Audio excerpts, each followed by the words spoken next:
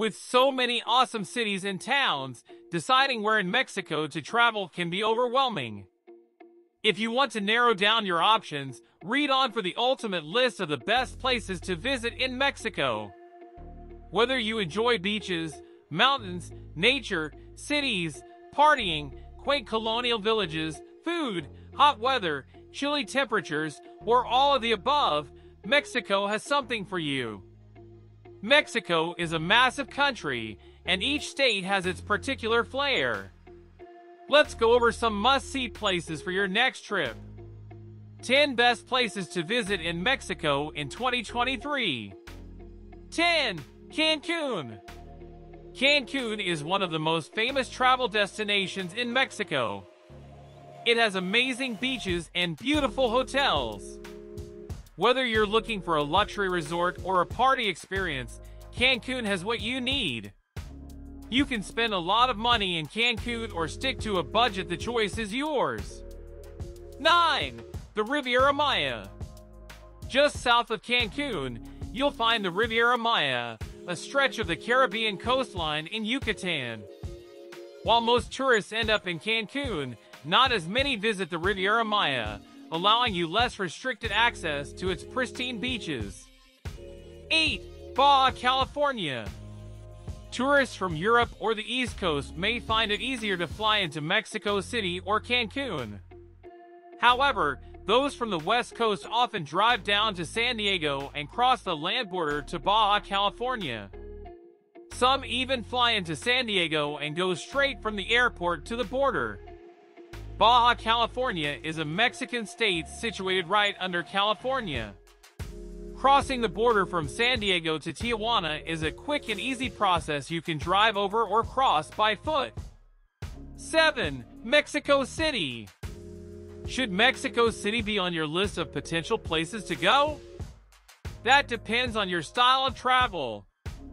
For many, CDMX is simply a gateway to the rest of Mexico, a place to spend a night or two, or even just a few hours, before flying out to Cancun or driving to one of Mexico's magical towns.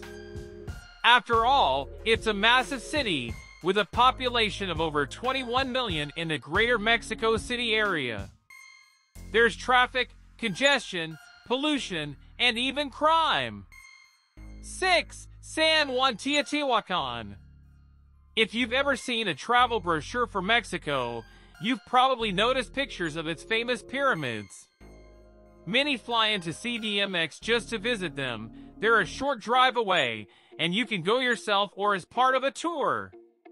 San Juan Teotihuacan includes the Pyramid of the Sun and the Pyramid of the Moon, but it's not limited to them. It's a massive archaeological complex left over from pre-Hispanic civilization. 5. The Mayan ruins. If you're a history buff, a visit to some Mayan ruins in addition to Teotihuacan is a must-do. Even if archaeology doesn't interest you that much, they're still worth seeing. There are many Mayan ruins all over Mexico, as the Mesoamerican civilization stretched across much of the region. Regardless of which part of the country you are visiting, you'll probably find some sort of ruins nearby. The ruins are leftover remains of the cities the Mayans built.